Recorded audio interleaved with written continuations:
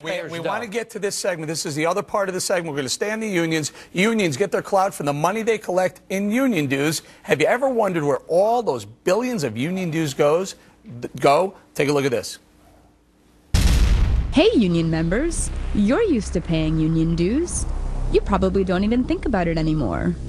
But you should think about it. You should know exactly where your money is going. Unions are big businesses.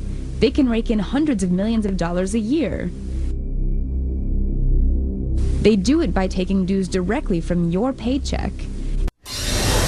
That clip is part of a new video by the Competitive Enterprise Institute. I want to welcome Labor of Policy Counsel at CEI, Vincent Vernuccio. Vincent, tell us about it.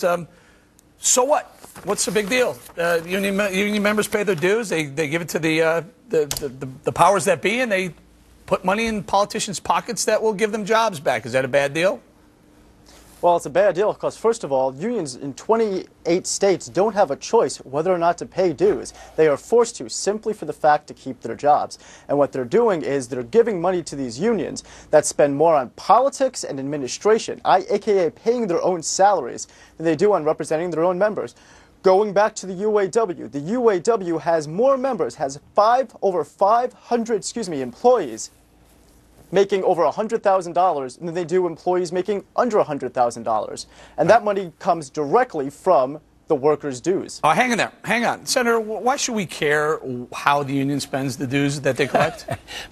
You know, during this past election, you read day after day how the Republicans were spending and outside money was coming in. And at the end, you found out that the Democrats spent more. And where did it come from? The big labor unions, the power brokers. They in this state of New York have helped bankrupt the state.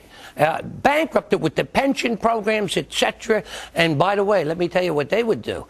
They'd go into a race if you didn't support their position, and they would pour in money like you've never seen. So you've seen for the other guy. Oh, if you weren't absolutely. Supporting the unions, what about listen, you know what you say, Senator? New York, you should visit California if you want to see what unions and pension plans that are just overwhelmingly obnoxious have done to a state government. And even on the Democratic side, go into Arkansas, they went after Blanche Lincoln, weakened her in terms of being a Democratic prospect in the primaries, and then she gets beaten in the general. So what you're seeing here is the unions have become the political source of money for the Democratic Party and liberal movements, and there is a cycle here. They put the money in to candidates who they believe are going to feather those pensions and create more government jobs. Right. And that takes away from the general economic prosperity of this country. Go ahead, sir. Going back to the Blanche Lincoln race, I got to quote a White House official after the primary that said the unions just flushed $10 million down the toilet.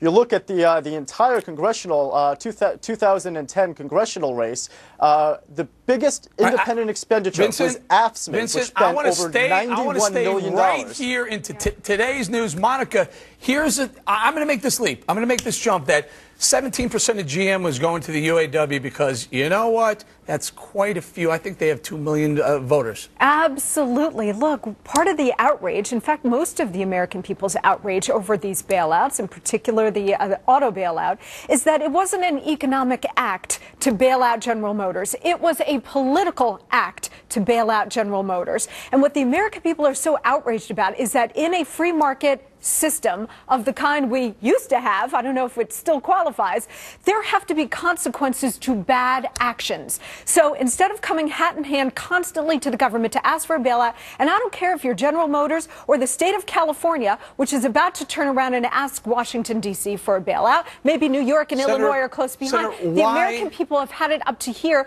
with a series of bad decisions over many years that got us into this fix. If we're right, and why would the Obama administration want to bail out Wall Street? There are no votes there. Well, look, let's look at this thing to be fair. And I think the Obama administration has handled this financial situation terribly, but it was started by Paulson.